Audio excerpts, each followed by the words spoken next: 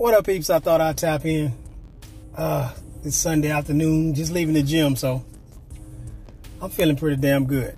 I was talking to a guy earlier today. He was pretty much in the beginning stage of trying to get his get control of his situation in court, and his name and stuff like that. And we talk about, earlier this year I was speaking a lot about trust law and the importance of trust, creating a trust and all the different stuff. And he made a statement. He asked me a question that was extremely valid because I've heard it myself, and he just confused the shit out of me when I would hear it. And the question is, how do you put your property inside of a trust? And I used to hear that the key word is put. That's why I put the quotation marks around the word put in the title of this video. Because it's like it's like you taking something. To me, it sounds like something you do, like you pick up some tangible object and you place it. You physically take something and place it inside something in the physical sense, and not. I was disregarding the fact that that shit used to confuse me when people used to say it like that too, when I used to hear it, and now I understand. So I thought, I understand that it's really necessary to make this video to clarify what I mean by putting something inside your trust, and how do you actually do that. To help you understand what we really mean by that is basically you're conveying property from one entity to another. That's the proper way of saying it. You conveying, you're changing the ownership of it. And I use an analogy, like say if you have a car, a title to a car that it belongs to you, you got the title or whatever, okay, and you want to change the ownership of that title from your straw man, because it's in your straw man name. If you say you own it, technically your straw man owns it. Only entities own these properties, okay? We conduct business through entities. So living men and women don't own anything. It's the entities that we use. Legally, the entity is what owns it. Of course, you have control of it because you control the entity. But legally, the entity is in the entity's name. So the car is in the name of the straw man. So if you flip that title over, if you have a car and you want to change the ownership of that car from the straw man's name, you can flip the back of it up. There's a way where you can sign that thing over to another entity and into the ownership of another entity. And you write the entity's name on there. Like say if you selling your car to me, and I want to put it in the name of my trust. I will sign where the buyer where the buyer is supposed to sign it. The representative of the buyer, I sign that and I put the name of the entity in which is going to be in the name of. And from that point, I can go and get, if I'm doing it the regular way, not trying to riding private, all that. That's another topic. But say I want to go get, insurance. I want to go get tag or register that car in the name of that entity. Then I will take that title to the tag office, and I'm able to get from that point registration in the name of that entity, the entity that I signed on behalf of. Like for example, I did that about a year ago with my LLC, and I put the car in the name of the LLC. Now, so since it's no longer in the so it's no longer in the name of the company that I bought it from, the dude who company that belonged to, he actually signed it over to the name of my LLC, and now I signed it on behalf. I signed my name. I autographed my name on behalf of my LLC, and so it's in the name of my LLC. So I took that title to the title tag office. I was able to get registration in the name of that LLC. So because the LLC now owns that property. Okay, I'll probably pause this video in a second because I'm going through a car wash, and I don't want no distractions. But that's the gist of it on how to change ownership. How to change ownership of property to another. It's just the same. It's the same concept. Now I'm gonna tell you about a grant deed in a minute.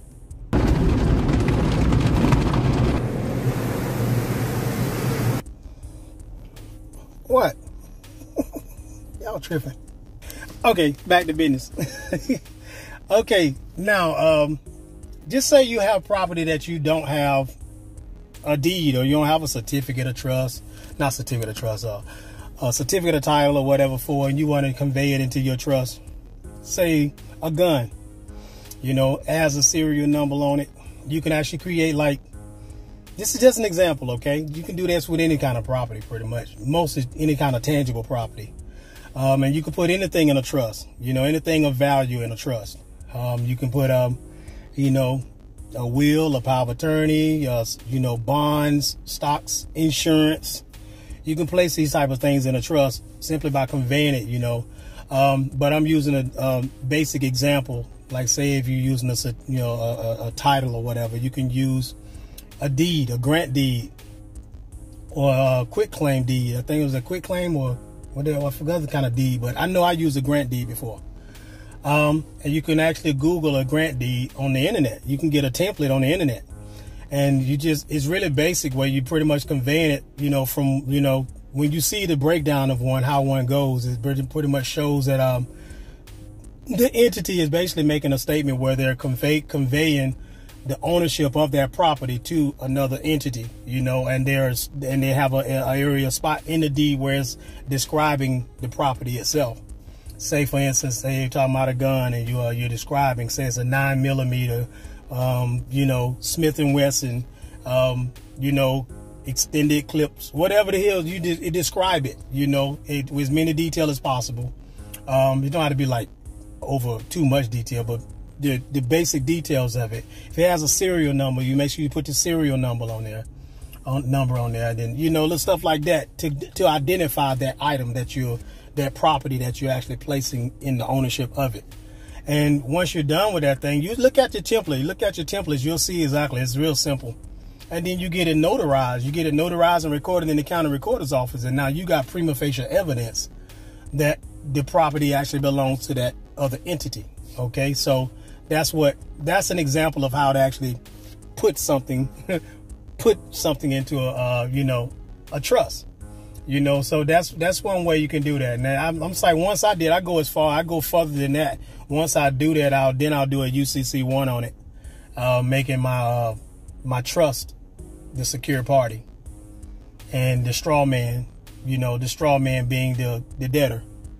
And you place in the collateral everything that you named in your Schedule A of your trust. Everything that's in your trust, you name it in the collateral. You know, it's pretty simple. That's pretty much how I did it. You know, I'm just giving a basic breakdown of what I did.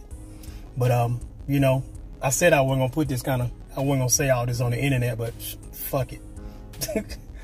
Let folks know fuck you doing. You know, so that, you know, people can know how to use this type of stuff. People who've already studied this stuff know how to do this stuff. They just want to know where to start, why they'll do it, you know. You know, so these type of things, once you do a UCC1 on it, you create the trust first. Get all your property in the trust. Get your trust created. And there's no formal way of creating a trust. You know, there's no formality of it. Of course, as long as you got a trustee, a grantor, or, you know, what they call it, a grantor, or what they call it, anyway, I'm going to say grantor, trustee, and a beneficiary. You know, you got to have that. It's not a trust if you don't have those three entities, those three in there. And you have to, and it's not a trust if you don't have property in it. Something of value in there, inside the trust. And then once you got that, you got those things, you can create a trust. It's easy.